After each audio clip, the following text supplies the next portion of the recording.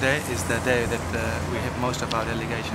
So we have decided that it's only appropriate that we remember our fallen, especially on the 100th centenary year for these Anzac celebrations.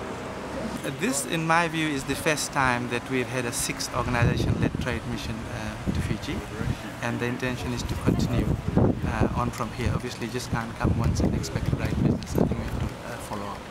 2 days out from Anzac Day, and it's commemorating 100 years since really the beginning of the campaign in Gallipoli, where the Australian Defence Force were the first ashore at 6 AM, followed by the New Zealand Defence Force just after lunch, and they battled there for nearly 8 months and paid the ultimate sacrifice for really what the two nations held close to their heart in terms of what they were fighting for.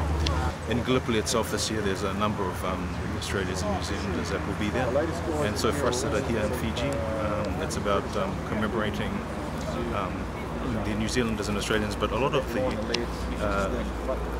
early settlers from Australia and New Zealand who were living in Fiji at the time, who left their plantations in Tapiuni and Sabu and went and joined the New Zealand Expeditionary Force and the Australian Defence Force and paid the ultimate sacrifice. And then obviously with the Fijian forces who have distinguished themselves from then on and up in the Second World War and campaign in Malaya and today. So that's really the purpose of a commemoration.